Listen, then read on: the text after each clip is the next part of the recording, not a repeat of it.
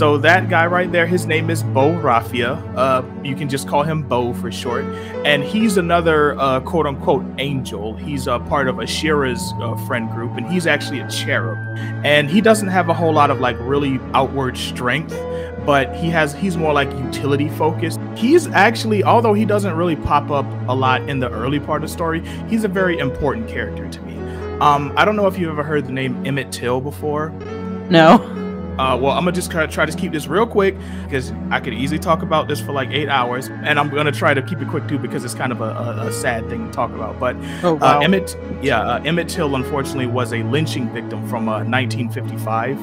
14 years old, from Chicago, went to visit family in Mississippi, and if you know anything about the Jim Crow era, he was accused of being like fresh and flirting with a white woman, which was a no. So he was taken from his home in the night and was tortured to death and killed, unfortunately.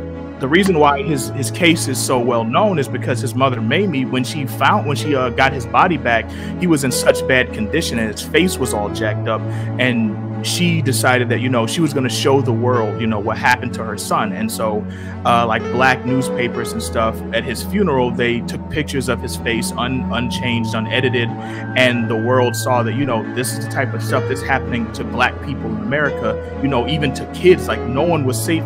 Well, I learned about him when I was little. Like I was not much older than he was when he was killed. So, obviously his whole case affected me a lot, but I learned a lot about who he was as a person.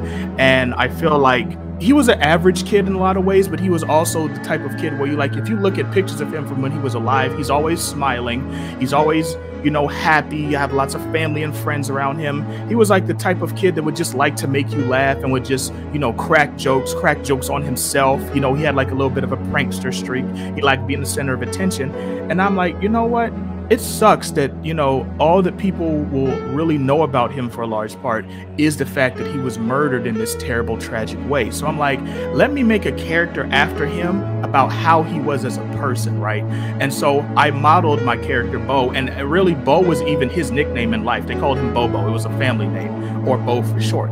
So yeah. I took I believe it's a Swahili word that means healing, Bo Raffia, and I named that my character here, and they call him Bo. And he looks like a really young Emmett. He has the same skin color and everything, and just like Emmett was in life, he's very happy-go-lucky, loves making people laugh, and he's really not a huge fighter, but he has a very strong protective streak. I describe him as one of those people where you're very unlikely to see him get angry, but if you do, someone's about to have a bad time. I really love writing him. Like every time I post about him, people love to see him. He's like, he looks so happy. This guy looks just so lovable. I'm like, yeah.